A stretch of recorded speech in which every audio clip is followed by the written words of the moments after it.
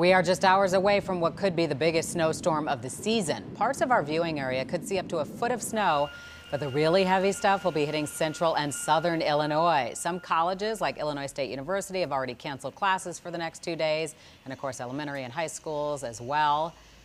Yeah, all kinds of schools preparing for this. Joining us now with a look at preparations down in Champaign, Fox weather correspondent Max Gordon. So Max, thanks for being with us. So what's the story down in Champaign? What are they doing?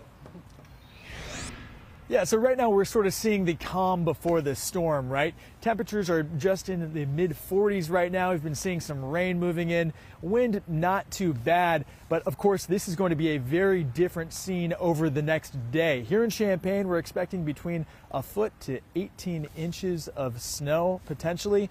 Wind gusts up to 36 miles per hour. Now, right now, I'm right in front of the Champaign Public Works Department, and right now they are preparing for this impending snowstorm. They've got more than 24 pieces of equipment. They've actually brought in outside contractors to help with clearing the streets. This is a big event for this city. You know, of course, snow and ice is nothing new to central Illinois, but what is different about this storm is how much snow is expected to fall all at once. I talked to an official here for the city of Champaign about just sort of how this storm stacks up to ones in the past.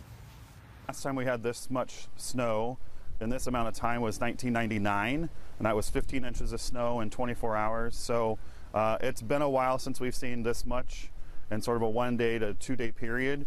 We've certainly had more snow accumulation over a longer period of time, but for this particular amount of time, it's been a while since we've seen it. So I think it'll be a refresher course and a learning curve all at the same time.